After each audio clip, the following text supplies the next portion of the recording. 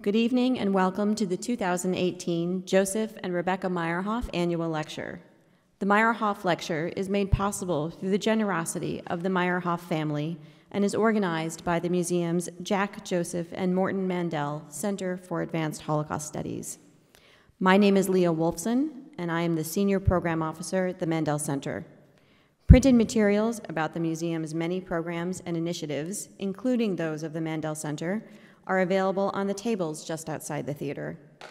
Before we begin, I'd like to recognize Harvey M. Meyerhoff, who was one of the founders of this museum and Chairman Emeritus of the United States Holocaust Memorial Council, and who, with his sister, Eleanor Katz, endowed this lecture in 1994 in tribute to their parents' tradition of philanthropic support for Jewish learning and scholarship. The Meyerhoff Lecture honors excellence in research on the Holocaust and fosters dissemination of cutting-edge Holocaust scholarship. Mr. Meyerhoff is unfortunately unable to be with us tonight. Please join me in acknowledging his generous contribution to this museum and this lecture.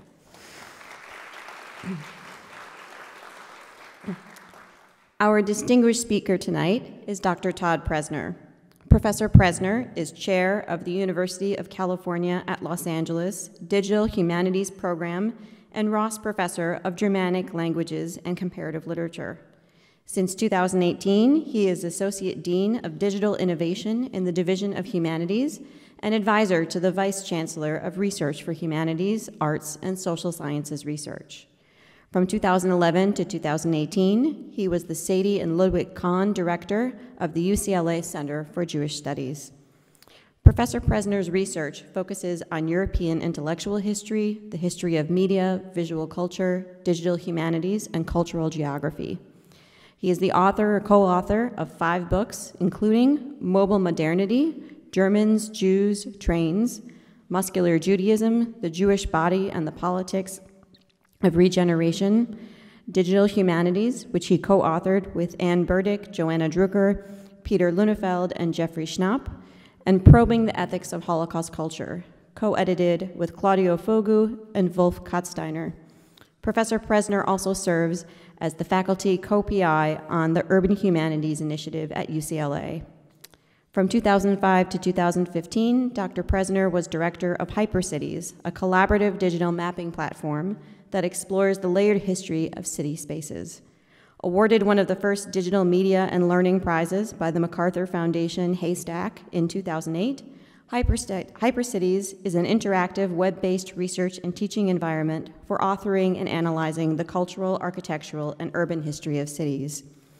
Finally, Professor Presner is project director of Mapping Jewish Los Angeles, which is a digital anthology of 12 interactive exhibitions focused on the history of Jewish LA, told through archival collections, mapping, and data visualization. Professor Presner's lecture tonight is entitled From Wire Recorder to Database, Testimony, Technologies, and the Digitization of the Holocaust. When sociologist David Boder first began his interviews with Holocaust survivors in displaced persons camps in the summer of 1946, he had no way of knowing that his scratchy wire recordings would summon, as some scholars have now termed it, an era of testimony.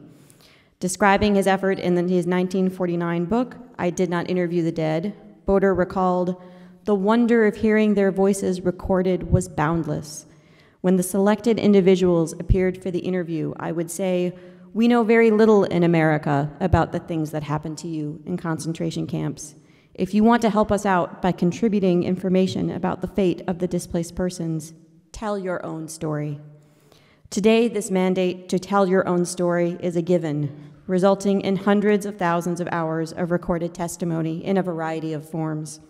The museum's own collection alone contains over 20,000 hours of material available to the public. What began with large, unwieldy spools of tape is now preserved and available digitally, opening up a universe of possibilities and questions. We look forward to hearing Dr. Presner's insights on the past, the present, and the future uses of this invaluable and at times overwhelming trove of voices and stories. I now ask that you silence all noise-making devices, and please join me in welcoming Dr. Todd Presner to the podium. Thank you. Thank you. Very nice.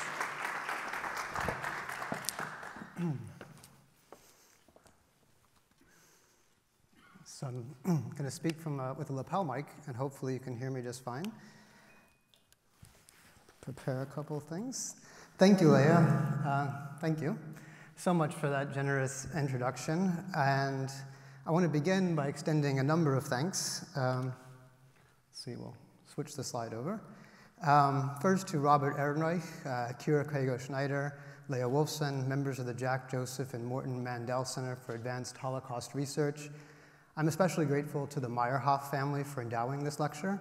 It's truly an honor to be here and have the opportunity to present my research in Holocaust studies, and thank you all for coming out tonight. Many people have helped me, support me over the years, and much of the research I'll present tonight is collaborative in nature.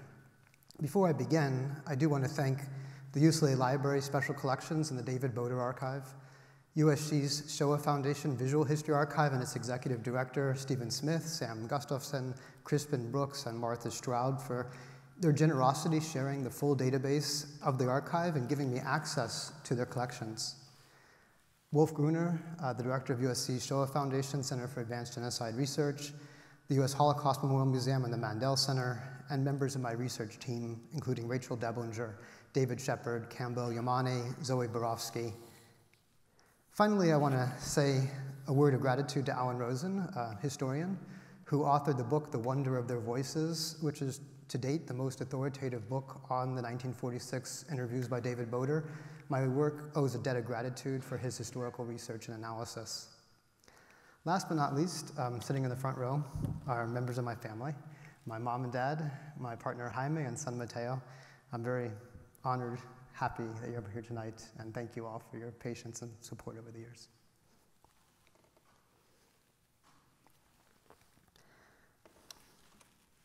Tonight's lecture doesn't start in our contemporary digital world, but rather in the late 1940s and early 1950s, because it's here that I locate a critical approach to documenting and analyzing the Holocaust through media technologies and scientific methods informed by ethical concerns.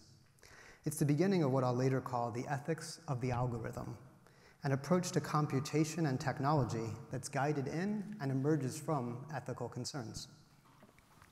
Tonight's lecture starts with a man named David Boder. As we already heard from Leah, he has a unique place in the history of Holocaust testimony collection because he was the first person to record the voices of survivors in their own words in displaced person camps in 1946. He conducted more than 100 interviews with survivors in 9 different languages, he actually spoke 9, using a relatively new technology called a wire recorder, which is pictured here. Today, most of the interviews are available online through the Illinois Institute of Technology Voices of the Holocaust website, and I encourage you to have a look if you'd like. While he did not call these testimonies in the sense in which we use the word now, they were the first audio narratives told in the words of the survivors themselves of their experiences during the Holocaust. These narratives are not new or unknown. In fact, Boder published a book, already referenced in 1949, called I Did Not Interview the Dead, which contained portions of 8 of the interviews. He worked indefatigably to interest a broad lay public in learning about the experiences of the survivors. He appeared on radio programs. He took part in public debates over DPs and emigration in the 1950s. He worked with Jewish relief organizations and sent copies of his interviews on microcard and microfiche to libraries across the Anglophone world. Almost 40 years after Boder died, Donald Newick, working with the Research Institute of the U.S. Holocaust Memorial Museum, published a collection of 34 of these early narratives of survival. And as I mentioned earlier, Alan Rosen published a study of Boder's work called The Wonder of Their Voices, which, as Leah mentioned, captures the survivors' own boundless wonder of hearing their voices recorded. My contribution to the study of Boder actually places his work in a somewhat different research framework, and you get a clue about that with the diagrams and pictures that you see at the bottom there. I'm going to focus almost exclusively on his analytical work, which is really proto-computational. And this analytical work was indexing, encoding, comparing, interpreting the testimonies using a mixture of quantitative social science methods and qualitative experimental readings. Boder was trained as a psychologist, and he straddled many different worlds between languages, the new and the old world, the pre and the post-Holocaust eras, and between the social sciences and the humanities, between a commitment to quantitative analysis and qualitative interpretation. I consider David Boder a kind of proto-digital humanist, not because he actually used digital tools, although I think he probably would have if he had them available, but because he used technology to bring together humanistic, historical, documentary, and ethical concerns with large-scale computational analysis. So before we begin, I'm going to give you a little bit of background about David Boder. Oops, go back here. He was born in 1886 in Libau, Russia, present-day Latvia. He grew up speaking Yiddish, German, Russian. He was an Eastern European Jew, had a mix of traditional and secular education. He attended a Jewish Teachers Institute in Vilna before going to the University of Leipzig to study experimental psychology, then the Psychoneurological Institute in St. Petersburg. He immigrated to the United States in 1926 and became a citizen in 1932. He completed a master's at the University of Chicago in the field of psycholinguistics and his doctorate at Northwestern in physiological psychology. He began teaching at the Lewis Institute in 1927. It became the Illinois Institute of Technology shortly after that, in 1940, and was chair of both the psychology and the philosophy departments. In 1952, he moved to UCLA's psychology department, and he died in 1961 at the age of 75. Boder conceived of his interviewing project around May of 1945, and I'll periodically give you some snippets of material that he wrote from the UCLA archive. UCLA happens to have many of the papers from David Boder. The rest are in Akron at the University of Ohio. Boder conceived of his interviewing project in May of 1945 and spent much of the next 14 months gathering financial support and clearances to travel to post-war Europe and conduct research in DP camps. He originally imagined the project as a broader ethnography, including interviews with victims, perpetrators, bystanders, and war sufferers of all kinds, but he knew from the beginning that he wanted to use the wire recorder.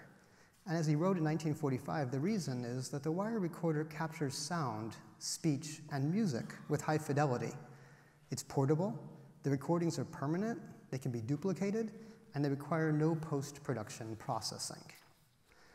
The technology of the wire recorder, or recording sound on wire, was actually invented at the end of the 19th century.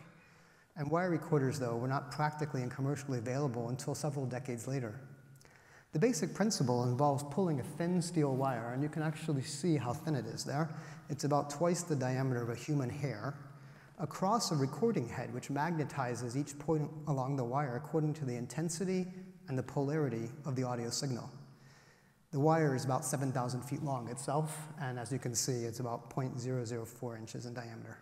They're fragile, and they often would break. And this caused a problem when he was recording. The portable wire recorder brought by Boder to Europe was invented and manufactured at the Illinois Institute of Technology. And just as a side note, tape recorders became commercially available a couple years later, 1948, quickly replacing wire recording because tapes obviously are not so bulky or expensive. About 14 months after the end of the war, Boder finally arrived in Europe and began interviewing displaced persons almost every day. He began in 1946 in Paris. Interviews took place in France, Switzerland, Italy, finally in Germany, and mostly with Jewish survivors of concentration camps and slave labor camps, as well as with a small group of what he called friendly European refugees, which mostly consisted of Mennonites and other Christians who fled Soviet territories.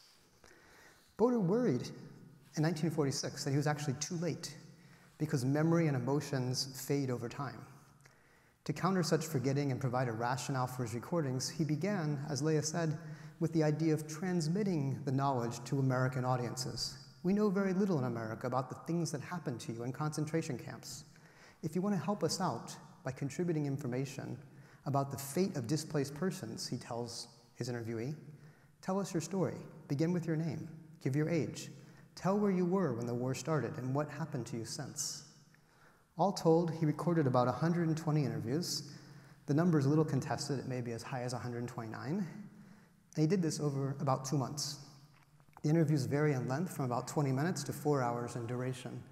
And I summarized a little bit of the numbers of what we're talking about. 9 different languages, 16 different sites, 120 hours on 190 wire spools, resulted in a transcription and a translation that he did himself with a number of partners and students and collaborators. An unpublished book called Topical Autobiographies, of which you can see in the right-hand corner. That's from the UCLA archive, and a book that he published that we referenced earlier from 1949 called I Did Not Interview the Dead. I should also mention that we've begun some preliminary linguistic analysis. It's about 1 million words in total, and of those 1 million words, there's 12,315 questions that he asked, which is pretty extraordinary. Not every question demanded an answer. Sometimes there was a prompting to get more information from the survivors, but nevertheless, we're talking about a huge and very early trove of early testimonial material. Almost as soon as he returned to the States, Boder began the work of transcribing, translating, publishing, and analyzing interviews. And this work would occupy him for the rest of his life. He endeavored earnestly to construct a historical understanding of the range of experiences told to him by the survivors, and he very much wanted to bring this knowledge to a broader public. He was interested in the truth of what happened, but also how the interviewees put their experiences into language. And I want to stress the how, because that's going to be an important part of our analysis tonight. What do the narratives reveal about the kinds of trauma they suffered? How did they put those traumas into language? And could these narratives, and this is his speculative question, could they point to a more general theory of trauma, language, and memory? These are questions that he struggled with in his analytic phase in the 1940s and late 40s and early 50s. Part of what Boder realized very early on was the importance of a multidisciplinary approach to studying the Holocaust, using interpretive methods from the sciences and the humanities, in his case, psychology, linguistics, and literary studies. He also realized he had a problem of scale. The number of testimonies, the hours of auditory material, the hundreds of thousands of words in 9 languages. In an unpublished manuscript, which he intended to include in his book, and he didn't, he says, the point-by-point analysis of these unique documents is a task of the future. It shall require the efforts of more than one investigator and the collaboration of experts of the most divergent scientific fields. The evaluation of the events and their emotional impact, the indexing of the different experiences, the cataloging of the psychological and cultural factors, the articulation of the forces behind the behaviors and the attitudes, all gives rise to what he calls a scientific and a literary adventure. It requires systematic analysis from the social sciences and literary analysis attuned to the verbalization of what he calls these kaleidoscopic events. In this early unpublished manuscript, analyzing the testimony of Anna Kowitska, she was one of the final interviews that he did, Boder develops an experimental mode of reading and analysis that points towards some of his more systematic studies that he'd undertake in the years to come. Kowitska was a 34-year-old Polish Jew who was sent to Auschwitz, lost most of her family, including her young baby, who she had given to a Gentile Polish woman in the hopes that the baby would survive. It turned out the Polish woman was denounced and the baby was killed. In his analysis of the interview, Boder provides an overview of what he understands about the Holocaust. Remember, we're talking about 1946, 47, 48. He attempts to embed her individual story in this much broader pan-European event. He takes quotations from her narrative and interprets them closely as well as at a distance, focusing on key words such as mother in the narrative before zooming out, as it were, to understand the breakdown of the familial unit and social and cultural impact of the traumas. He toggles the view, so to speak, between the individual case and an attempt to generalize broader experiences. As he does this, Boder pays particular attention to what is omitted from the narratives. He says, her inability to find the proper words for the adequate description of non-conventional, grotesque events, the inability to find the proper words. He looks for absences, gaps, jumps, structural discontinuities, especially with regard to chronology and place. All these become highly significant for his analysis, but he also adds something else from his dimension of psychology. he looks at the alteration between what he calls distress and relief in the course of her testimony. Distress meaning moments of emotion and being upset as she's telling it, and moments of relief where she is able to express some kind of degree of relief. Boder sees this rhythmic altering as a key part of the emotion of the testimonies, and of course, the fact is that many of these people who were still testifying were still within the event. This becomes the basis of much of his future analytic work. But as if to demonstrate his kind of cross-disciplinary analysis, he also will use a poem.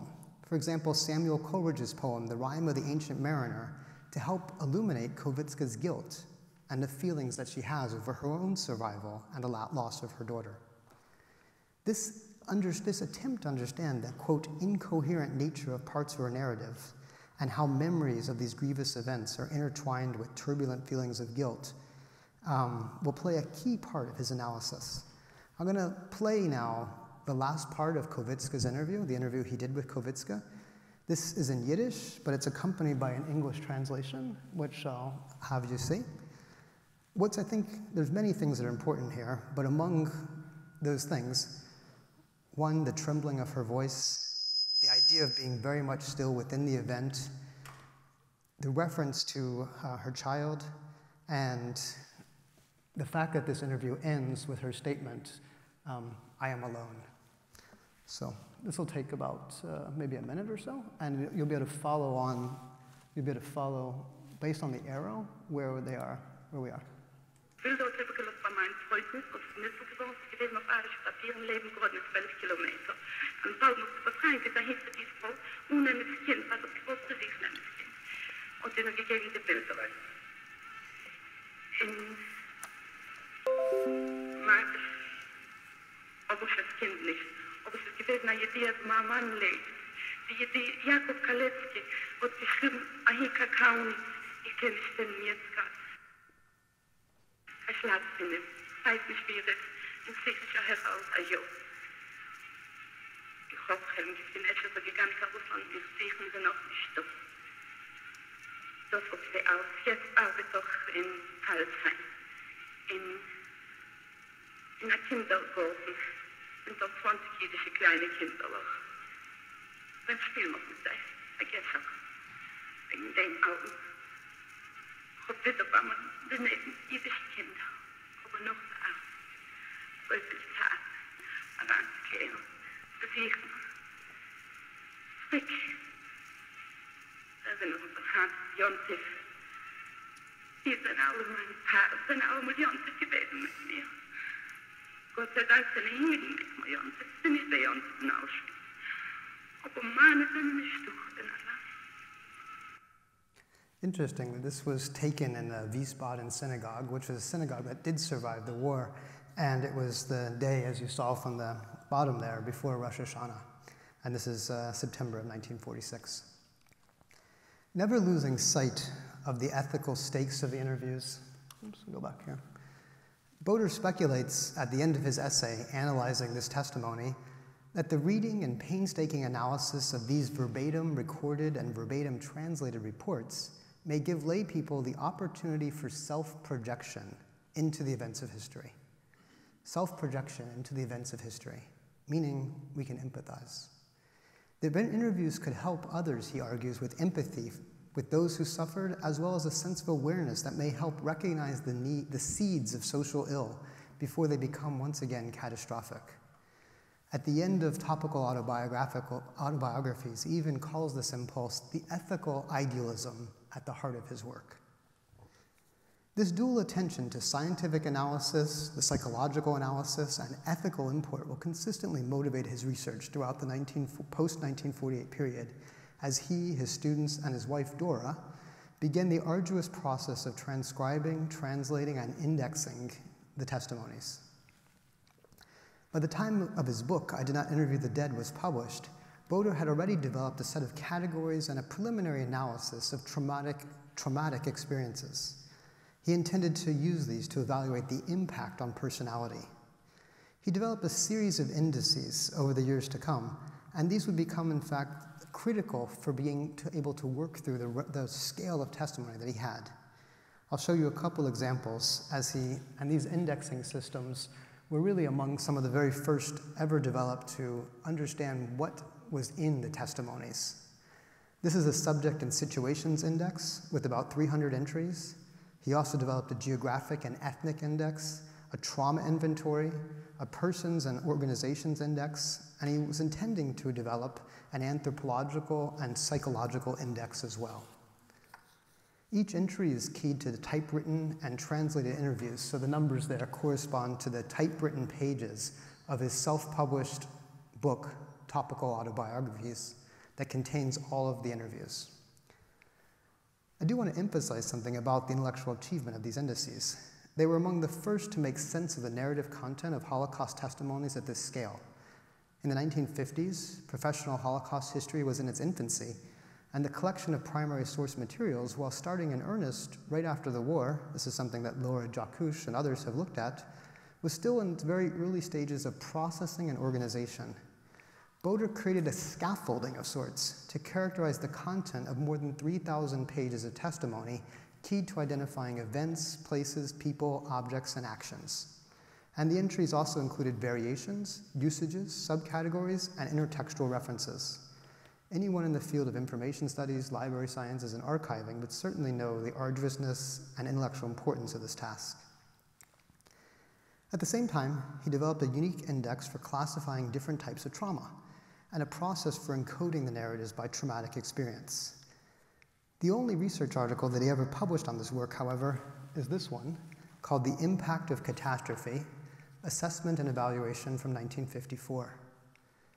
He articulates a number of goals, and he really didn't have a chance to explore all these goals, but he wanted to do a content analysis attuned to trauma. That was the first thing. Second, he wanted to do linguistic analysis of the narratives. Third, he wanted to generalize. What would this say about trauma in general? And fourth, he wanted to do comparative work. And interestingly, the comparative work would take him to another disaster, but not a man-made disaster, rather a natural one, and it was sufferers of the 1951 Kansas City flood. It was a natural disaster where people lost their homes and about 500,000 people were displaced. Obviously a completely different kind of catastrophe, but a chance for him to also go and talk to people who had gone through something. He worked with a team of students and researchers, in fact, when he moved to UCLA in 1952, to develop a system to rate and characterize each trauma by severity, and then encode the narratives by frequency in which these traumatic experiences happened.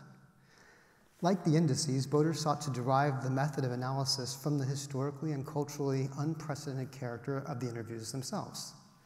He came up with 46 traumas.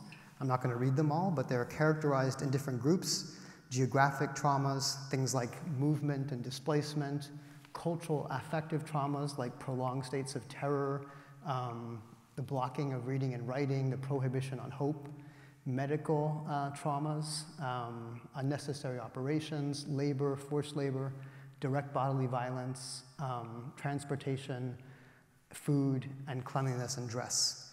These were the categories that he developed. However, he was aware that encoding the interviews based on the traumas that people experienced, the narratives themselves were still laden with so much affectivity, so much emotion, disruptions of chronological continuity, often through flashbacks, and they would cover, in an hour or two of reporting, 5 or years more of experiences. So he had this issue already: condensation, displacement, kind of thinking of psychological categories, probably from Freud. This productive tension between data and narrative will continue to inform his work and, you'll see, my own. Boder developed a process to encode these testimonies, and so I kind of show you what he did. He would look at each testimony. So on the top there is the testimony of Jack Matzner. It says, in January 1945, the lager was abandoned. We were transported to Schimberg. These are small villages. It goes on about Bergen-Belsen, the deaths along the way. And the idea was to look at each sentence, sentence by sentence, for the trauma that was mentioned and characterize it from the categories, as well as figure out if it was a personal trauma or a milieu trauma.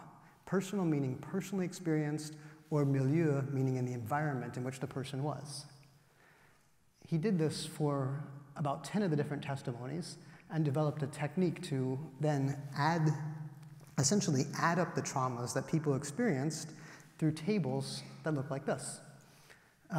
These look like spreadsheets today, and we may be thinking this is, an abstraction of experiences, that how could you, rate a trauma by a number?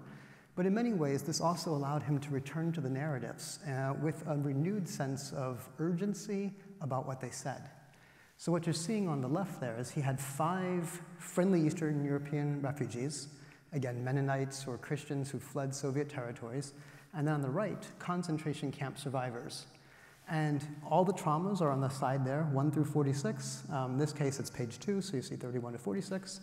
Bodily violence, indiscriminate beating and killing is rated the highest in terms of the severity, and that was not experienced very often by the group on the left, but it was experienced a lot by the group on the right, the concentration camp survivors. And in fact, Kovitska is in the middle there. You can see Miss K.O., and that's the testimony that I played earlier. So this is something that she experienced significantly, with a total ranking there of 352. He then published this, which is essentially a visualization of the data. So it's the same thing that you just saw, all summed up. Kovitska is the third to right there. And this is an attempt to add up the different traumas that people experienced. Well, Boder concludes this article with the hope that his quantitative methodology for measuring the impact of catastrophe might be applied more generally to assess the psychological toll of any disaster. He considers the project really as exploratory, an experimental reading, he says, in the hopes to supplement it further with more content-based linguistic analysis. Some of the preliminary linguistic analysis was actually being performed by his students, Polly Hammond and Frank Smith, as well as his wife, Dora Boder. And in some of the grants that he wrote in 1952 to a number of organizations, including Guggenheim, Ford Foundation, as well as National Institute for Mental Health, they were attempting to begin to analyze the traumas, looking at the rhythm of distress and relief, so emotional elements, looking at the kind of linguistic elements like adjectives, verbs, adverbs, pronouns used, and what he calls various token type analysis, which is to break the narratives down into individual lexical categories.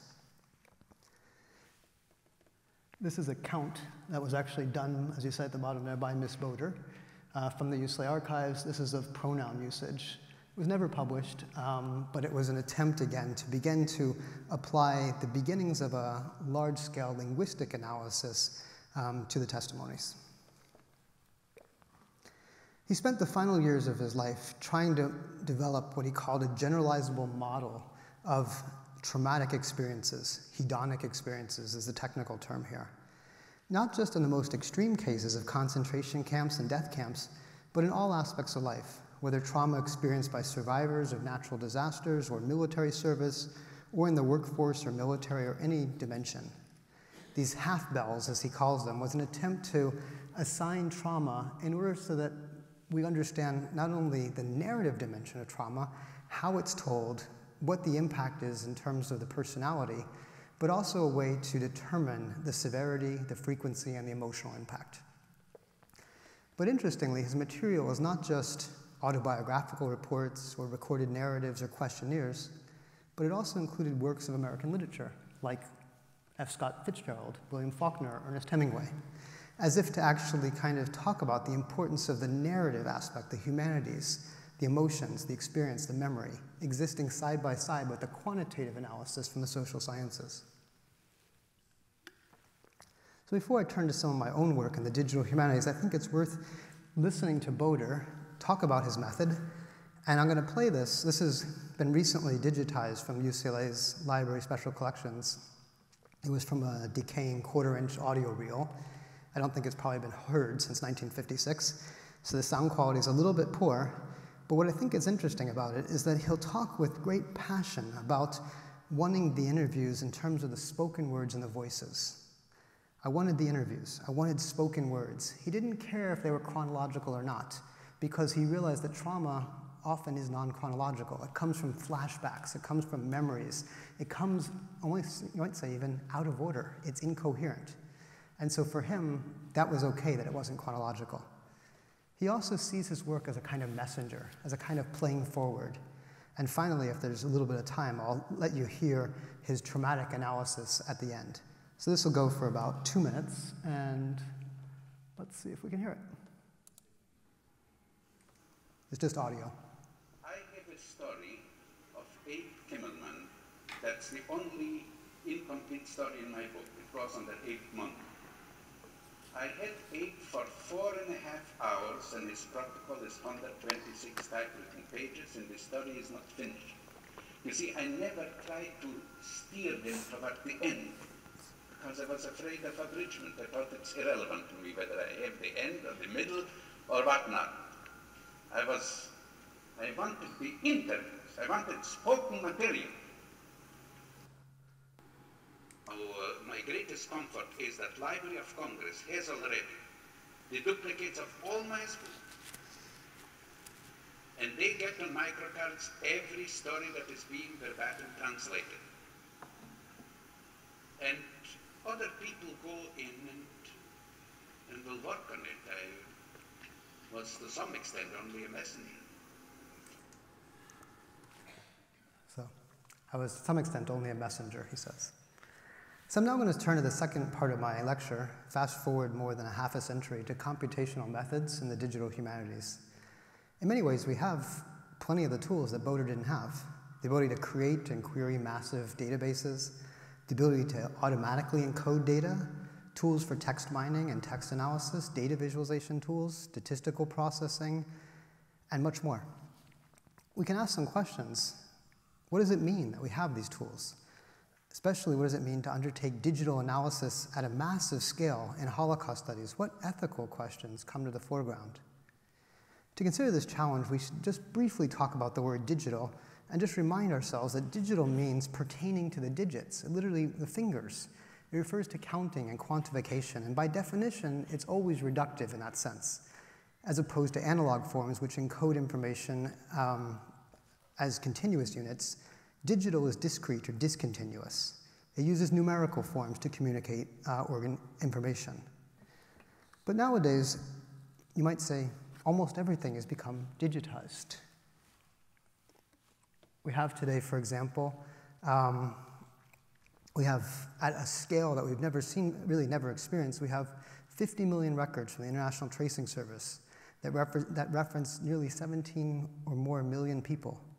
Millions of records, documents, and artifacts in the US Holocaust Memorial Museum's digital collections, 4.5 million victim records in Yad Vashem's name database, 55,000 testimonies, and millions of tables of metadata from the Shoah Foundation's Visual History Archive. When we type words into an empty search box to find out a way to find out what's in these testimonies, we often can retrieve information when we more or less know what we want to find. But I became interested in this project because what happens when we simply don't know what we want to find? What if we don't know what to put in the search box? How could we begin to browse and find and discover things?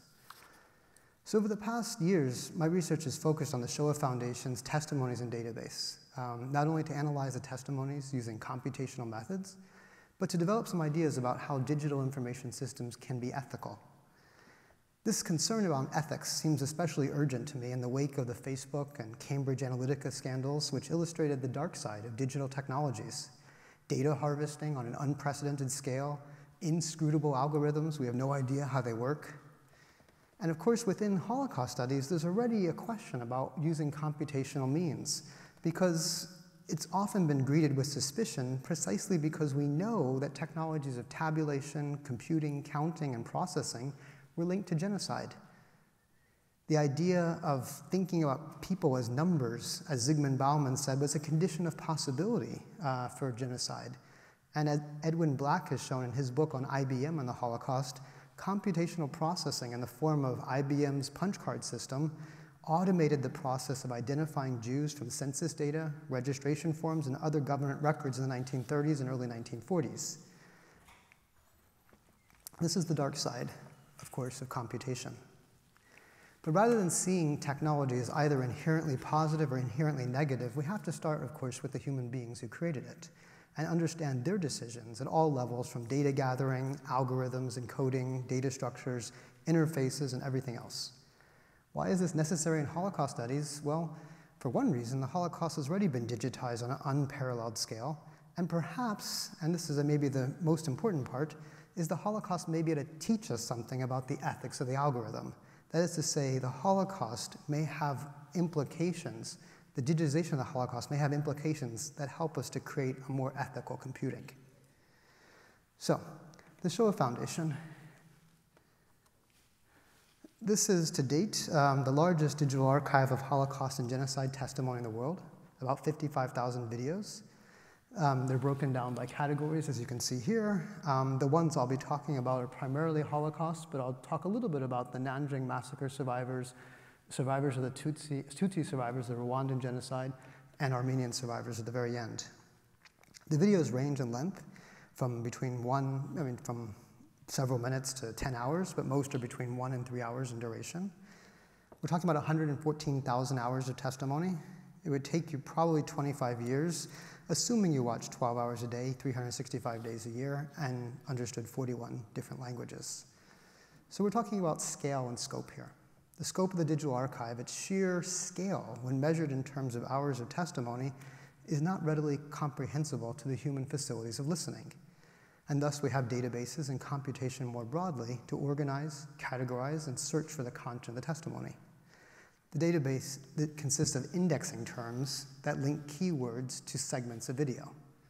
So altogether, the indexing terms form a thesaurus, about 60,000 words, and there's some transcripts of a few of the testimonies, about 1,000 Holocaust testimonies, the Nanjing testimonies, and some of the Tutsi testimonies exist as transcripts.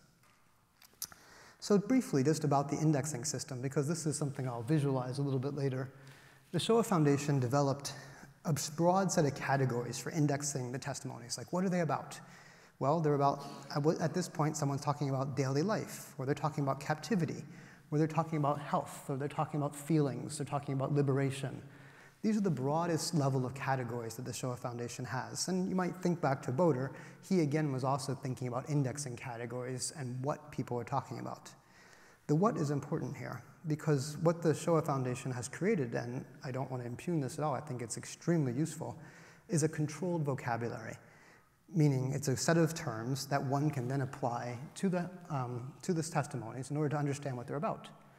They tend to focus on 3 types of relationships, what they call inheritance relationships, like camp begging is a camp adaptation method, or camp shoes are part of camp clothing, that's a whole part relationship, or associative relationships, camp corpse cremations are associated with camp corpses. They tend to focus and prioritize nouns, people, places, things, events.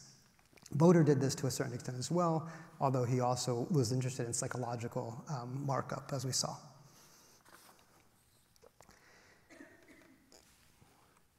If we visualize some of the top-level categories, we see things like this. This is 200 Holocaust testimonies from top to bottom over time, and they're divided by 1-minute segments. The Shoah Foundation indexes by 1-minute segments. And so places tend to be mentioned very often in the very beginning of a testimony. Almost always you start with place. Other categories like emotion and thoughts tend to be listed much less so. Discrimination tends to focus in the first third, and still and moving images tends to come in the last part. Part of the reason for this is that the goal of the interview, as defined by the Shoah Foundation, was to produce a story-like narrative that followed the chronology of the survivor's life, beginning with experiences in the pre-war period, before moving to the war and the Holocaust, and lastly, the post-war period, and an interview with family members and a future message.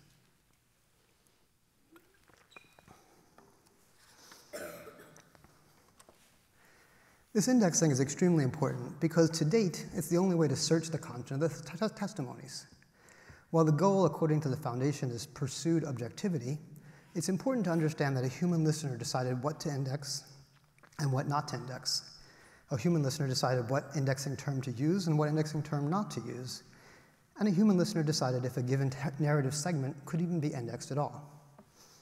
So on the front end, we would have Daniel Geslowitz, and on the back end, you would have the data about him. These are narratives, they're tables of data, so the computer can make sense of them.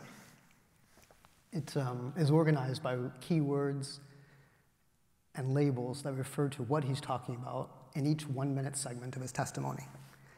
Again, this is extremely useful when I want to search on something that I know.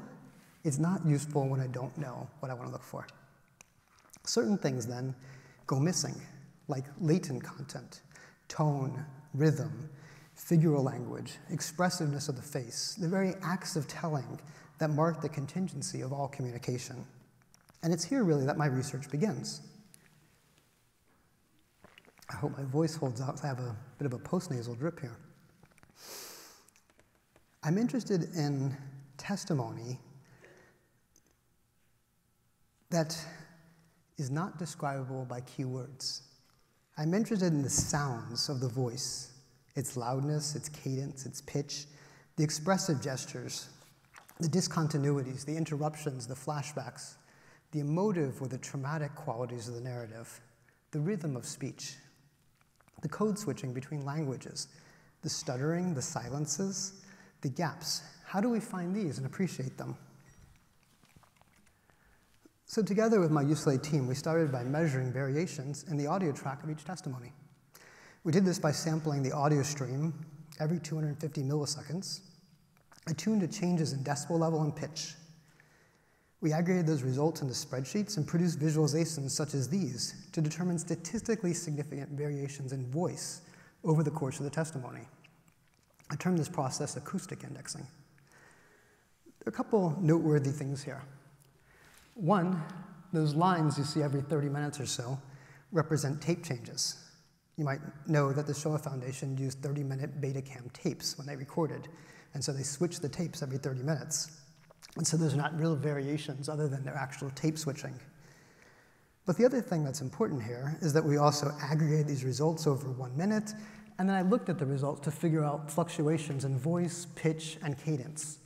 So this is Erica Jacoby, and I was very curious what's going on around minute 42, 43 in her testimony. I know objectively what's being described based on the database. Objectively, she's talking about Auschwitz-Birkenau, deportation, camp selection, Poland, 1944, loved one separations, grandparents. The indexing terms at the top, time and place, movement, mistreatment, death, all these things are indexed for me, and yet they tell me nothing about the delivery of the testimony. And so this becomes now a way to search within the testimony, and I realize the decision that she's talking about here is actually the very one that saved her life and that of her mother. I'm going to play minute 42 for you.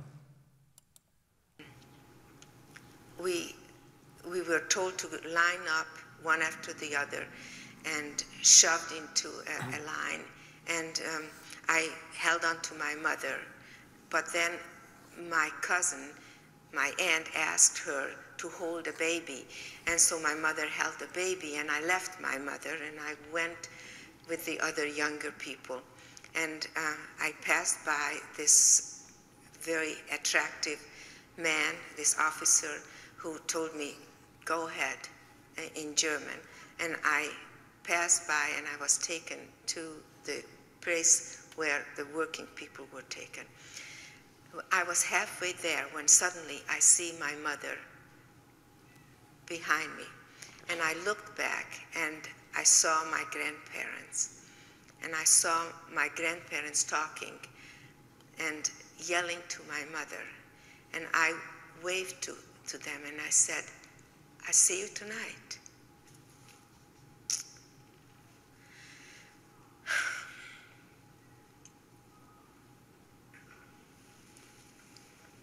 My mother ran after me.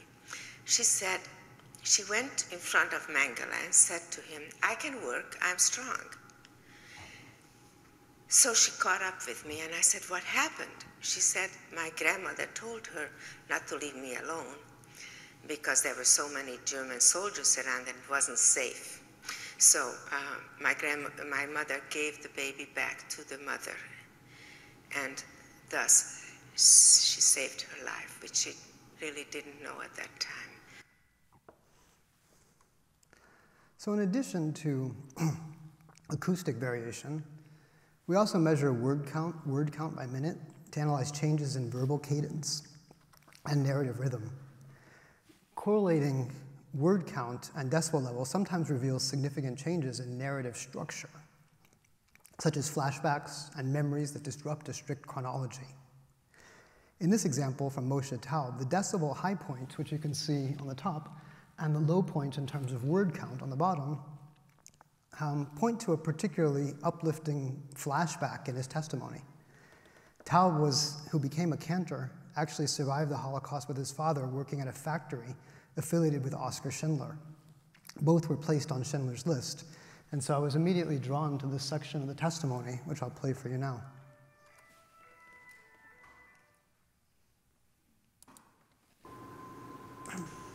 My mother and my father, they were all fond of music, of songs, of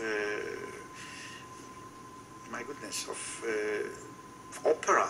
My mother, my father were just great opera buffs. And the house reverberated sounds of opera all the time. But besides opera, we had folk songs. Comes to my mind a little folk song that I learned as a little boy of 6 or 7. Im ein anili mili. This is the famous pronouncement of Hillel Hazakin, Hillel the elderly in Pirkei Avot, in the Ethics of the Father. It was set to a song.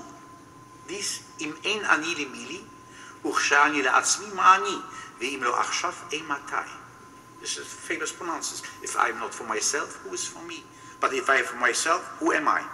And if not now, when? So the song went like this. Im ein anili mili, uchshani la'atzmi ma'ani, ve'im lo achshav eimatai, eimatai, ve'im lo achshav eimatai, eimatai. This was a song that was sung very popularly in Krakow. And this came to my mind. As a little child, I learned this little song, which has so much meaning. It has so much meaning, such deep meaning. So again, the idea here is looking at not just the what, but also the how of the delivery. We can also look at correlating word count and decibel pitch to look at the overall consistency and variation in testimonies. These are scatter plots that attempt to map decibel changes and word count. The computer can't tell us what this means, only that they can tell if there are variations within a testimony. If I compare Moshe Taub's on the left, which is pretty much, you would say, consistently delivered in terms of word count and decibel, with that one exception, to someone like Ephraim Hoffman, whose testimony is extremely emotional, you can see that there's significant differences in the delivery, and yet from the level of the keywords, I would know nothing about this. I'd have no way of learning that or finding it. And when we look at the scatter plot as well from decibel levels and word count, you see significant variation, which again impacts the way in which the story is told. And I want to recover that aspect because the how is just as much important as what they are saying. In addition to looking at variation within a given testimony, I've also been interested in variation and continuity across the corpus of Holocaust testimonies, as well as comparative questions between testimonies given by different victim groups, particularly Tutsi and Nanjing survivor testimonies. These were also collected and produced by the Shoah Foundation in the last decade. Corpus analysis, that is the entire corpus, can reveal patterns, structures, associations, experiences that otherwise may not be considered together. In this sense, computational analysis provides a kind of distant listening, which is different, of course, than how humans listen, because it's based on a large selection of the corpus or even the whole of the database. So this is a visualization of 10,000 keywords and 100 testimonies. And it connects survivors by keyword in common. So if you have the same keyword in common, you get a line.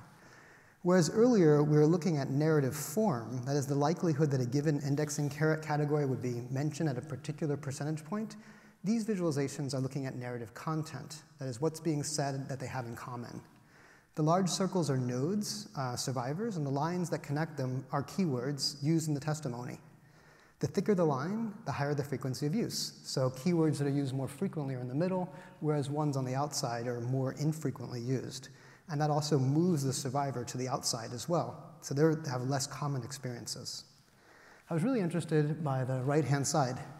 I wanted to know who Artie Leopold Haas was and why he had so few connections with other survivors. And perhaps part of the reason is because some of the experiences he describes, like an Italian Jew being hidden who converted to Christianity, who attended church, were simply experiences that are significantly less commonly used. He also is connected to Armando Moreno, who was a survivor who was not Italian, but based on a couple of keywords that they had in common. Somewhat different experience, but again, it allows us to understand what we might say are outlier experiences, or experiences that are perhaps non-canonical, or perhaps even allows us to assess certain assumptions that we have about what testimony is or what survivorship meant. And so this allows us to create more differentiated perspectives on the range of testimony. I think the stakes are actually even higher than that, because whole corpus analysis potentially is a kind of democratization of knowledge. So instead of only human listening, we potentially can listen to them all. A computer can easily listen to thousands, if not millions of works, essentially every survivor who had his or her story recorded. Now, I'm not arguing that computers should replace human listening, not at all. But I am saying that computational or algorithmic analysis can be ethical precisely because it takes into account the fullness of the database insofar as all the data related to the narrative of every survivor becomes part of the analysis. Now, as I suggested earlier, this presupposes something.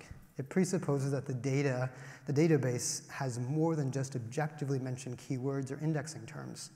We also have to find ways to hear the diversity of voices, of silence, of singing, of gestures, and so much more. Keywords here are just a start.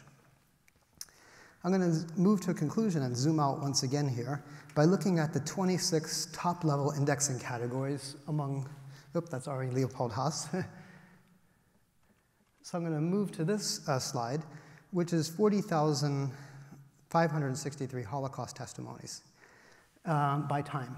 And so it basically is saying, what are they talking about at a given percentage period of time? So in the first 0.1%, most, about 80%, are talking about time and place. You know, where were you born? Where did you grow up?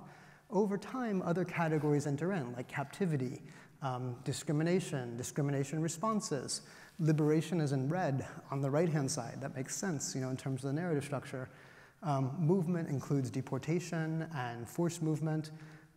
You also have forced labor and other categories that enter in as well in the middle. Those decrease towards the end of the testimony where feelings and thoughts come up, and then finally still and moving images. Many of these terms, by the way, co-occur at the same time, so they don't necessarily mean that mistreatment and death is only talked about 5% of the time. It can be talked about in 90% of the testimonies, but it may occur at slightly different times, and it can co-occur with other categories. It does, though, give it a relative weight as to like when and what is spoken about. And I thought it would be interesting to compare these to other victim groups that were created by the Shoah Foundation, that is to say, testimonies that were created by the Shoah Foundation. And so this is a visualization of 57 Tutsi testimonies. And the lack of smoothness here is only attributable to the fact that the sample size is a lot smaller. So instead of 40,000, we have 57. So the lack of smoothness is based on that. The general outlines are similar. That is to say, you have a sense of time and place, increasing and decreasing. Still and moving images are talked about actually a lot less. They tend not to show photos and have family at the end. Mistreatment and death is a somewhat larger category throughout, and it comes earlier in this. Feelings and thoughts are perhaps the largest category at the end, and this is actually because most people were talking about reconciliation and the fact that they're continuing to live in the land of the perpetrators. And so this question of having to live, these are expressions of feelings, and also bringing perpetrators to justice becomes a very big part of Rwandan testimonies. This is the Nanjing massacre testimonies. Again, a smaller sample size. probably similar in some ways with regard to some of the major categories. Also, very little with still and moving images. But I want to ask some questions here. From one point, this allows us to ask questions about the structural similarities or dissimilarities of testimony. We can talk about convergent or divergent development of the genre of testimony, how testimonies are being created, what kind of questions are being asked, how are they structured, and also how do they enter into a database. All these things are happening, so to speak, under the hood, and I feel like we have to ask these questions because they tell us so much about the very genre of testimony. As a point of contrast, let me show you this. These are the Armenian genocide testimonies, which actually look quite different. And part of the reason they look different is they were not produced by the Shoah Foundation, but rather by the Armenian Film Foundation in the 1970s and 80s. The testimonies are generally a lot shorter. They're generally not chronological life stories. As a genre, they're much more experimental. They use multiple camera angles, multiple locations. They have many outtakes, and a wide variety of experiences from survivors among artwork in a home studio to family dinners, literary readings, performance pieces, and more conventional testimonial narratives. These are just some screenshots from those. The Shoah Foundation decided in their database to mark up the camera. And the reason they had to mark up the camera is because the Film Foundation used techniques like zooming and panning and lighting and dissolving and cutting in order to produce these testimonies in the 1970s, 80s, and early 90s. The Shoah Foundation, however, did not mark up the camera because they wanted to achieve a consistent look to all the interviews, and in fact forbid the camera to move except for the very end. They believed that any movement of the camera would add editorial content and compromise the testimony's historical validity. This is really interesting to me, again, when I think about the way in which testimony as a genre evolves or changes. So with regard to these high-level data visualizations, we can ask questions about testimony. And of course, all this is only as good as the data in the database, right? As soon as we should always take this with a grain of salt. But perhaps more than detecting underlying truths, these kind of visualizations help us ask better questions about the changing nature of testimony technology, the significance of a generalizable digital framework for marking up and archiving genocide testimony, and even the question of whether the Visual History Archive and other archives can offer paradigms for archiving and producing testimony. These are interesting questions, and they're by no means easy to answer. So, last little bit, and my conclusion is now. Very much following in the tradition of Boder, my own analysis is to use quantitative and qualitative means in order to find new things, unleash new possibilities of meaning and interpretation. I don't see technology or digitization or computation as a limit or a challenge to Holocaust studies, but rather an opportunity to develop a humanistic, ethical approach to computation. If we consider the database as a refuge that is always open and growing, as holding something, as preserving it, then we have to be open to the diversity of individual experiences and the ways in which data can give rise to new narratives and new interpretations. We now have the opportunity to build, explore, compare digital archives in ways that constantly reinterpret and reinscribe the survivor stories. And we'll never be done listening, watching, or analyzing the testimonies because there's always more. There's a surplus of meaning that's never finally captured, tagged, or marked up. This, to me, is what an ethical digital information system would facilitate. An ongoing process of writing, rewriting, interpreting and reinterpreting, listening and re-listening, through ever thicker relations between data and narrative, between saying and unsaying, indexing and visualizing. It's possible for computation to facilitate an ethics of listening that helps us hear, find, and appreciate new things. We can do this by moving between the whole of the database and the individual testimonies, transforming both in a never-ending process that gives rise to new narratives. In this sense, the ethics of the algorithm can really be defined as computation that humanizes. It returns humanity to those who are dehumanized. That is the ethics of the algorithm, and we might begin with both close and distant listening. That is, listening to the individual testimonies one by one, and listening to all 54,000 at once. Thank you.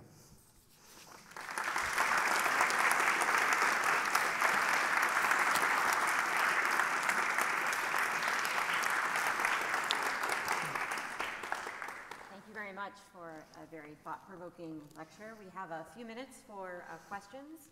There are microphones on both sides of the auditorium. I'll ask you to introduce yourself and to keep your questions brief. Thanks. Please. Good evening. My name is Mike.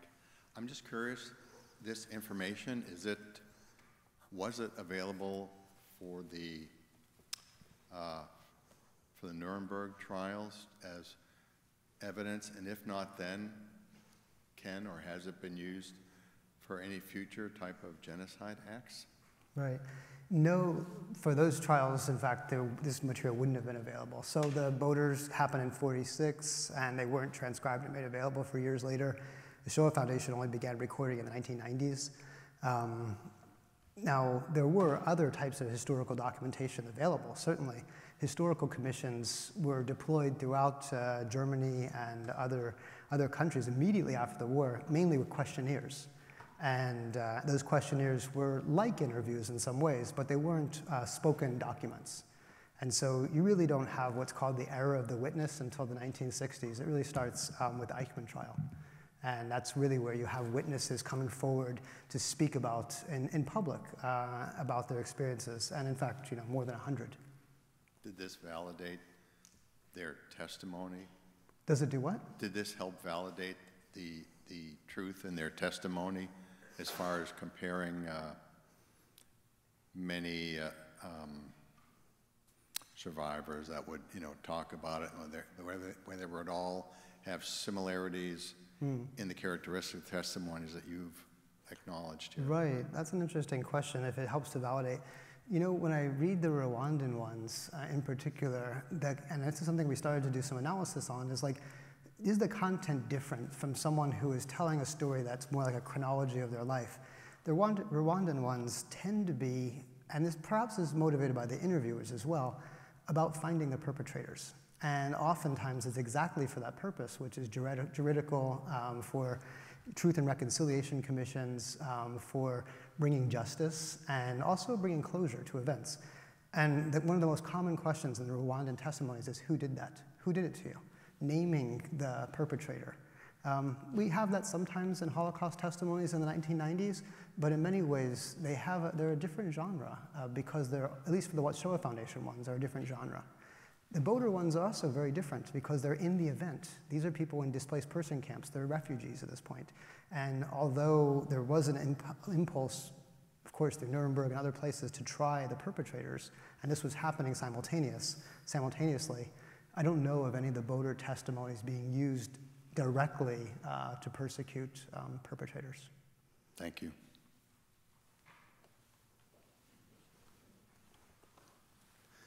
Thank you. I'm David Boder. I was wondering, in your aggregation plots, you had a category called politics, which didn't seem to appear anywhere in any of the plots. And I'm wondering if that was because of the way it was coded, the questions that were asked, or if the issue of politics just was not relevant. It's a really interesting question, yeah. One of the things that I find so interesting about these categories is what's included under them and what's not. And this is, for me, movement seems to be a very, movement. Does that mean free movement or involuntary movement? Does it mean deportation, or does it mean, I'm visiting my neighbor's house? And it can mean potentially a lot of different things. Daily life can also mean a lot of different things. Does it mean daily life before the war, or does it mean daily life in a ghetto? Very different thing. And the same thing for politics. So there's a politics, so to speak, of a thesaurus. And I want people to recognize that an indexing system is itself not objective. It makes decisions, and those decisions have huge consequences for how things are categorized. And then if we're searching on them, if we can't find something, we're like, why is this the case? Well, because it's been categorized in a certain way. And so exposing, and I mean exposing this in a productive way, just telling what the decisions are so that we know what kind of decisions were being made for how the information is marked up is a critical thing. It's not a neutral process. So politics is a good example of that, but I've found this to be the case constantly. When I travel up and down the index looking for terms, some are very obvious, and some I wonder why they're in the categories that they are. So thank you for that question. Hi, I'm Susan Garfinkel, And I work at the Library of Congress, so I want to be in touch with you afterwards about, he said something about how pleased he was that some of his documents were at the library, so I want to get that reference from you later. But my question is also about Boder. Have you heard of something called the Outline of Cultural Materials? Did I? Outline of Cultural Materials, Murdoch out of Yale. So in the 1930s, I'm aware of another person who was working on indexing. In this case, it was anthropology. And it became a project called the Human Relations Area Files, which is still run at Yale now. So I didn't know about Boder's intense use of indexing, which I really want to explore now that you've talked about it. But do you have any sense of what motivated him to get into that level of intensive indexing? I mean, obviously, he was very moved by the testimony that he went to gather, but the decision to try and index it in this way strikes me as perhaps an artifact of the time. I don't know. I wondered what you know about that. Yeah, maybe an artifact of the time, but I think looking at his writings and particularly his grants that he wrote in this period and the reports and some of the material that he did publish, it was really a question of scale. And it was also trying to do content analysis when you have an event that people don't fully understand yet. And I think that was one of the challenges that he had. He felt like he was writing history at the same time that he was indexing primary material. We didn't have the Raoul Hilber or Saul Friedlander or synthetic overviews of the Holocaust. He struggled. There's terms that he uses that are almost strange. You can see one up there. Dead handlers is now we call, Sonderkommando. You have dungeons as a category. It doesn't come up often. I actually looked up what that was, and it seemed like they were victims who were put in cellars. But you have an attempt, to develop a screaming as indexed, which is also really interesting as well, like looking at, again, the emotive qualities. I think that what he was doing was trying to come up with an intellectual scaffolding to make sense of an event that was so large and needed tools from different areas, language, linguistics, psychology, information studies. He put all the testimonies, so the Library of Congress actually has the microcards, the microfiches, and the original wire spools. And they were all deposited there, and he sent them to libraries across the Anglophone world. And part of this was, like he said in the end, I'm a messenger. I want to put this material out there for posterity. I know other people will work on it. I've done what I can. So thank you for your question. Thanks very much, Alex Brill. The slides that you presented at the end tended to compare across genocides, inter-genocide comparisons. But of course, there are lots of differences like language and the characteristics of the victims and things like that. I'm wondering what patterns are observable intra-genocide within a data set, if they're sorted by gender or by age. To what degree does that cause those graphs to evolve in different ways? Yeah, that's a wonderful question. And it's sort of that's at the heart of some of the research that we're doing right now. It would be hard to answer it, in a succinct way, but there's issues, you can look at gender, language, time the testimony was taken, geographic location of where the testimony was taken, distance in terms of both time and space to the events, language, questions the interviewer asked, the training the interviewer had, which varied tremendously as well. Some interviews had more training than others. Different kind of questions were being asked. The Shoah Foundation has, over time, developed a set of tools for all aspects of the testimonies, from the videographer to the sound to the kind of questions to the arc of the testimony, when to follow up, when not to follow up on certain things. And so a lot of these questions can now be asked. I would hesitate to, break it down in any kind of way, off the cuff. But you're exactly right that one can do both comparative work across genocide, but also within genocide. I'm really interested in the Boder material. I'm interested because the Boder material is so close to the events themselves, and because he oversaw all the translations that are there. So I mentioned these are 9 different languages, and often there's code switching happening even within. If they're talking in German, they also talk in Yiddish often. And he might begin in English, and then he'll switch to another language. And so there's that aspect, which I think is also interesting. But because these interviews were done so early and were done in DP camps, often under very difficult situations. There might be planes flying overhead and there's background noise and he doesn't have a studio to produce these works. The material that he has really allows for, I think, substantial difference with testimonies that were produced, many years later.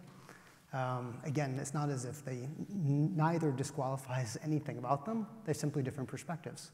And one of the interesting things to note is that Boder's interviewees were often re-interviewed years later. And one of the things that there's been a number of very interesting studies, in fact, Kira, and among others, have worked on this, is that these early Holocaust testimonies, later people gave their stories to the Shoah Foundation or the Yale Fortunoff Archive and other archives, including the Holocaust Museum here. And there are some differences in the way people tell their stories. And part of that has to do with developing a language to describe these events, right? A language that comes from historical studies, sometimes from film, from popular media, but also the professionalization of Holocaust studies. And so developing a language to describe these events is something that happened over time. And what's really interesting about the Boder testimonies is that language hadn't been fully developed. So that's what I'm looking at right now. Thank you. May I ask a question? My name is Christoph Diekmann. I've worked a lot on Lithuania, on the Shoah in Lithuania. I haven't really understood your point about it's possible to listen to over 50,000 testimonies at once. You said something like that. Yeah. Now, in the talk, in the discussion, you are very differentiated about the time, about who is talking. Mm-hmm. Doesn't that all get lost if you listen to 50,000 at once? Like, if I read or listen to 20 testimonies, 5 from New York, 5 from Berlin, 5 from Vilna, 5 from Kiev, I get a whole range of different stories, and they talk differently. Absolutely. And doesn't that all get lost if I listen to all of them at once? So how do you deal with this tension? I was saying that people can't do that. But again, computational analysis it allows something which I was calling whole corpus analysis, meaning one can analyze changes in the entire corpus of testimonies that people couldn't possibly hear because exactly that reason. We can keep 20 in our minds, 30, 40, 50, 100. Of the ones I've listened to very closely, perhaps I have 100 that I can call up those experiences and I can use in my teaching, and among several that I know survivors personally. But you're exactly right. Even when I compare across location, there's only so much that I can keep in my mind. And so the argument that I'm saying here is that if we use computational tools, we might be able to either see patterns or detect correlations or relationships that we wouldn't be able to listen to ourselves. We wouldn't be able to see them. Like I wouldn't have found Arnie Leopold Haas, for example. I wouldn't even have thought to search on church attendance as a category. And even if I did, how was I to know where his testimony fits in relationship to others? Is this a common experience, not a common experience? Whose experiences are also overlapping? Why are they overlapping? And so what becomes possible is pattern detection and correlations. So that's the only thing that when I talk about listening to them all at once, it's in order to see patterns that wouldn't be visible to the human eye or the human ear. Hello, my name is Walter, and this body of knowledge, which we now call data, has been analyzed a number of different ways as described in your talk. Mm-hmm. The first questioner, I think his name was Mike, led me to think about what you just mentioned, correlation between testimony, between interviews. And I was wondering if there was a high correlation between the people who were being interviewed. Could that be used to counter things like Holocaust denial? I don't think Dr. Boder had to deal with that in the 50s and 60s, but we have to today. Yeah. Corroboration is a key aspect, I think, of this analytic work. And I think you're exactly right, that when you have multiple eyewitnesses who may not have known each other talking about the same event in perhaps the same ways, you have opportunities for historical corroboration. So I think that's one of the ways that this work could be used, absolutely. And you can do that at a scale, again, that's not just one or two, but potentially thousands of people corroborating by the way in which they narrate an event from, again, experiences where they may not have known each other in the event, but they narrate it in the same way. And at the level of language use, at the level of the sentence structure, at the level of testifying. And so this is a use of testimony for juridical means that one can think about corroboration precisely in a court of law in a very different way. This will be our last question. Hi, I'm Leslie, and I'm from Ohio State University. I'm a professor there. I was just, as I was listening to you, I've directed a lot of plays about the Holocaust. I've read many works with my students about the Holocaust. And the one thing I think of is, what I think we're trying to do here, as a writer myself, is I think we're trying to make, a quantitative analysis of madness. And we're trying to put into common terminology what people can't understand or wrap their minds around, which all has to do with our lack of empathy in our culture.